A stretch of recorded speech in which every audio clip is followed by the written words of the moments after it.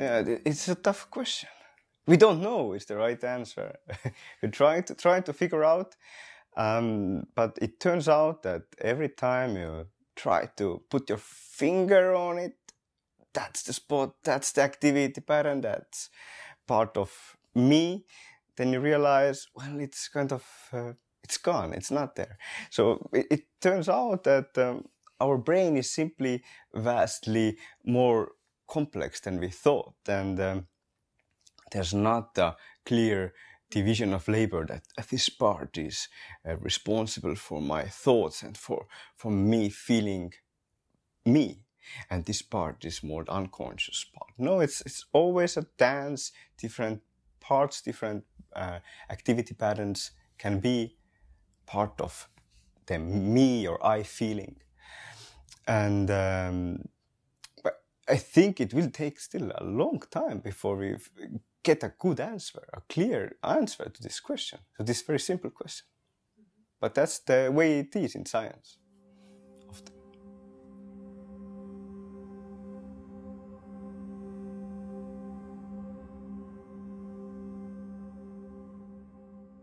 When I think about this question, then I like to think about the car. So we all, or people, everybody knows how a car basically works. So you know, you have to steer the wheel, there's gasoline which is used to make the engine work, right? You can also describe a car in the level of particles, right? Physical particles. But if you want to repair a car, then neither of these levels is useful. You cannot make use of this. For repairing a car or for upgrading or pimping your car, you need to know the mechanisms, how the engine works, how the things work. And that, for me, is, when we come back to the brain, is the neuroscientific or neuronal level, where we have these mechanisms. And only by knowing these mechanisms, for example, we can consider repairing the brain, for example, when there is some kind of mental disease. We cannot do it on the psychological level, or it is not very useful to work there on the level of particles. You have to be working on the level of mechanisms, on the level of neuronal circuits. And would the driver then be the eye, the driver? Yeah, that's where the analogy kind of breaks down, because in the brain, where's this eye, or who's driving it? Why do I have this feeling that I'm kind of driving it, right? So there's the analogy with the car breaks down.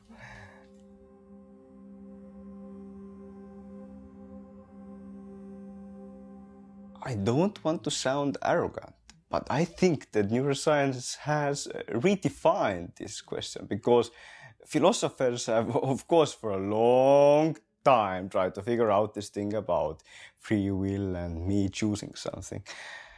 And over the last 3-4 decades, neuroscience has basically ruled out some of these explanations. For example, from the point of neuroscience, any idea that incorporates this notion of a soul or something, some entity that is separate from the body and from the brain, that kind of controls the body and the brain, these kinds of explanations are gone. They don't work. We know that they are not correct.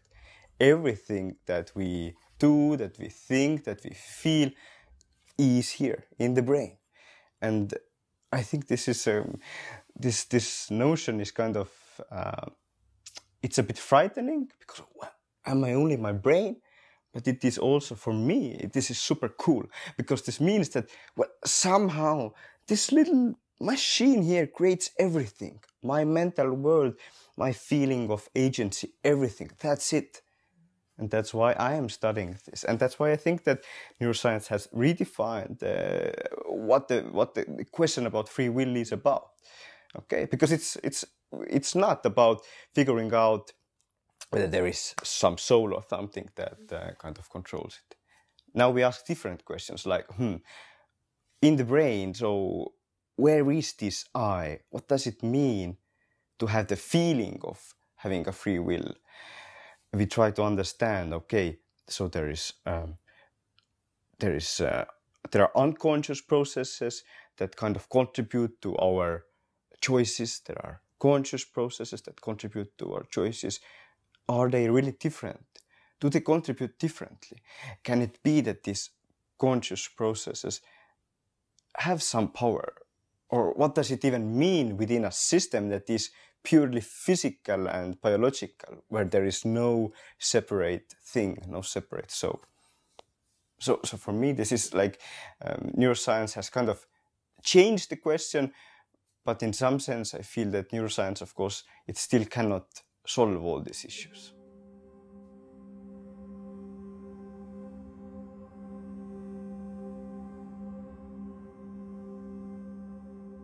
Yes, it's a very important question, and it's in the US, for example, it is already debated quite a lot, because there are many neuroscientists exactly saying that, well, we have to kind of also redefine these terms and look at the legal system of what is really written there, that it may kind of make sense with what we know about how these things work. But I think so far there has not been a real breakthrough, or nobody has rewritten the laws based on neuroscience yet. But this will eventually, I mean, everything takes time, and this will happen.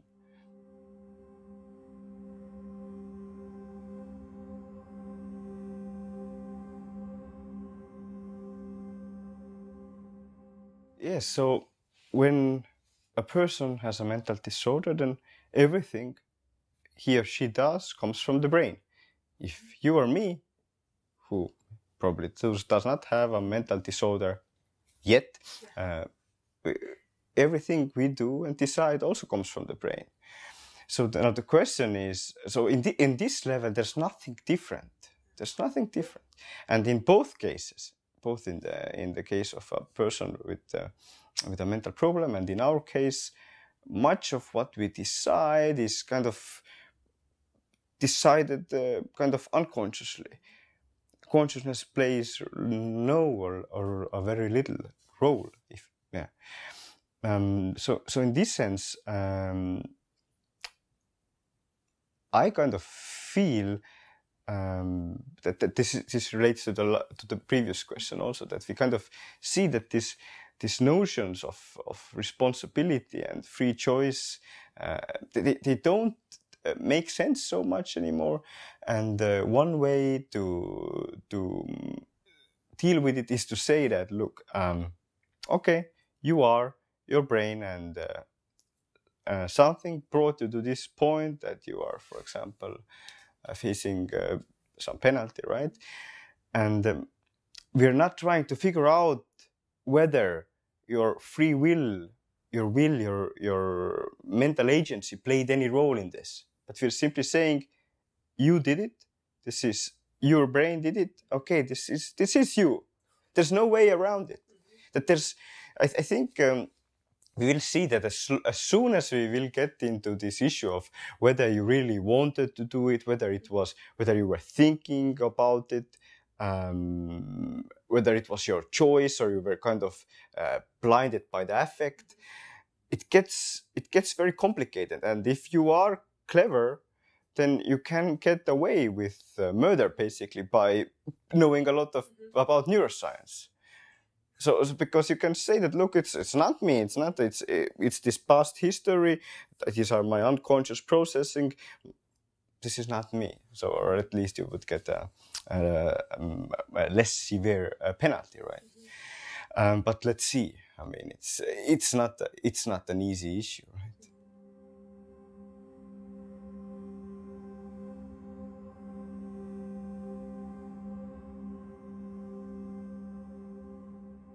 This is how our society works, that in the end we try to think about different issues. Everybody has their own ideas, and we kind of try to ask the same question from different perspectives. And of course, sometimes in the end, some people notice that the questions they are asking or the perspective they're asking from has been wrong. I mean, I studied psychology, but I very quickly understood that I cannot really understand how people work or why people do the things they do when I simply stick with psychology. Then I made a change. I switched to neuroscience because I feel that this is the level of explanation I want for answering the questions that interest me. But of course, for anyone else, this is a different topic. But the point is that if you feel that kind of your field might be stupid, consider changing. But if you feel that it still makes sense, then go on.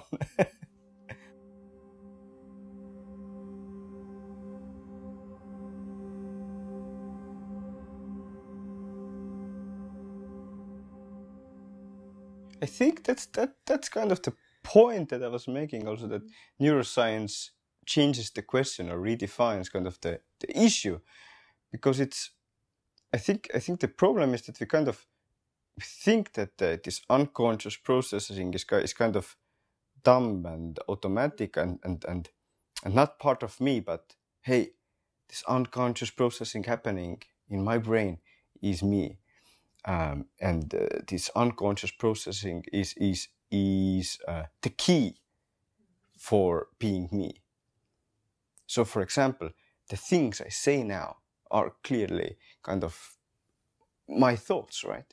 But it's not that during this conversation here, I make them up in my conscious mind. No, my unconscious parts, they kind of offer me these ideas, these points that I try to make. And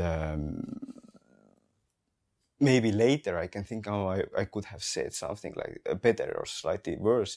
But in general, the unconscious part first does a pretty good job, and second, it's what defines me, because what the things that I say, the things that I write, the things that I do, this is me, right?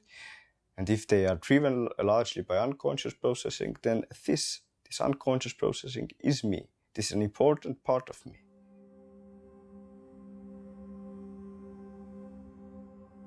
Yeah, yes, and this is kind of the point that I'm trying to convey, that this traditional thinking should be abandoned. It doesn't make sense in the light of what we know from the brain. It simply, it's not useful. It only gets you to these kinds of silly questions that really you can drink, you can discuss when you have drank wine, right? But if you want to get on with this problem, if you want to understand what does it mean for someone to choose something, and how do we have to change the legal system, then one should abandon these old notions and try to figure out how things are.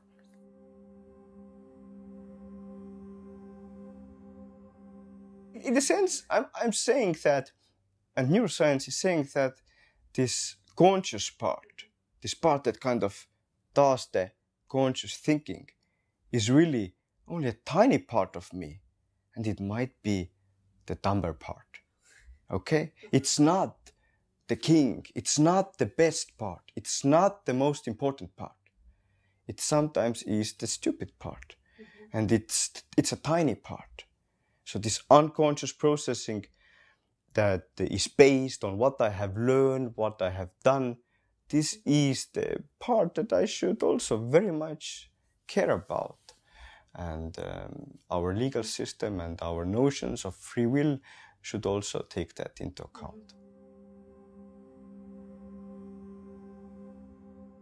I would agree with that after having studied these questions for more than a decade, that consciousness it's not so interesting. It's not the king. It's not the main thing. It's in some sense maybe only a very boring thing. Yeah. So we should kind of be kind of happy about our unconscious processing that can happen and kind of can do these wonders. For example, this thing that we can be in a smart conversation. No machine in the world can still do it, but humans, we can do it. because of this unconscious processing that is happening in our brains. And that's why neuroscience also largely isn't trying to figure out what consciousness is, but rather is trying to figure out how these many different unconscious processes work. Because that's the key for understanding intelligence, reasoning. That's the key for understanding who we humans are and why we do the things we do.